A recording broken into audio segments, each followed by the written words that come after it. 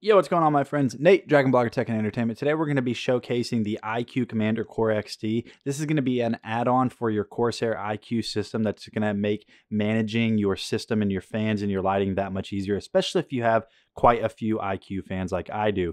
So this is going to be something that you are going to pair in conjunction with your Corsair iCUE fans, such as these AF120 RGB Elites. Now I have 6 of these in my system right now, and this makes it super easy to set up. Now I've already installed this. It's very straightforward.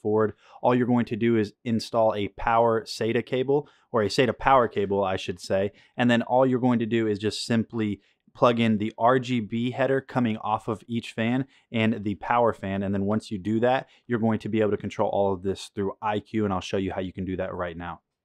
So you can see if we zoom in here, we have all of our Corsair iCUE AF120 RGB Elite fans are all installed. Now I'm not going to get into how I installed those. I made another video on exactly how I did that, or exactly how I have them set up. But you can see they're all running at the same exact color. So if we go over here to the iCUE software, I can just change that immediately, and it's going to reflect inside of the case just that quickly. And that is what this is going to allow you to do. You can change it to solid colors. You can go to static colors. You can turn them completely off if you want to do that. So that's just a really nice feature that you have.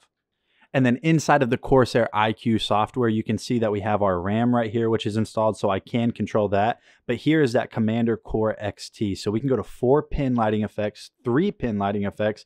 We can go to device settings, such as updating the firmware. So if we go in here, you're going to see cooling, and we can individually select all of our custom fan curves. We can set custom fan curves right down here at the bottom, but right here you also have a ton of built-in presets, such as balanced, extreme. You can turn them completely off if you want to do that. And then, like I said before, you can also go to device settings. You can check for updates on the firmware. You can change the brightness, which is going to change the brightness for all of your fans all internally, and it's just that easy. So if you guys have been eyeballing some Corsair iCUE fans, but you're not exactly sure how you're going to get them installed, this right here is exactly what you need. It's going to be an all-inclusive hub for your Corsair iCUE fans. I really think if you guys are going to be running a multiple Corsair iCUE fan setup, this is definitely going to be something that you need.